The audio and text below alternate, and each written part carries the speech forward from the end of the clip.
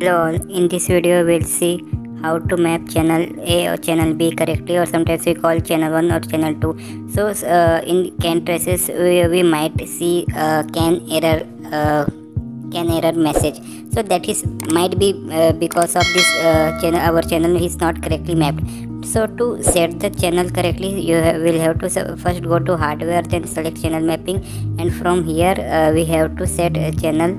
And from here we have to set channel from drop down list. So if channel is not correctly mapped, then it will display in this red color. So you have to select automatic remapping.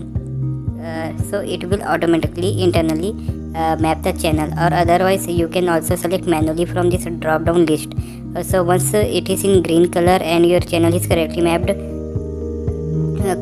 and then select OK button, and then go to start button, and turn on your CANoe, or select F9, and then you will see like this.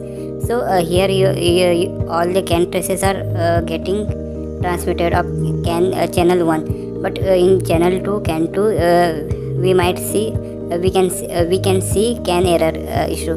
So that is because my channel 2 connection is not properly connected. So if I connect it properly, then it will be display like this. You can see my CAN 2 error is got resolved because my channel 2 connection was loose. So by using this you can map correct channel, and you can eliminate this CAN error.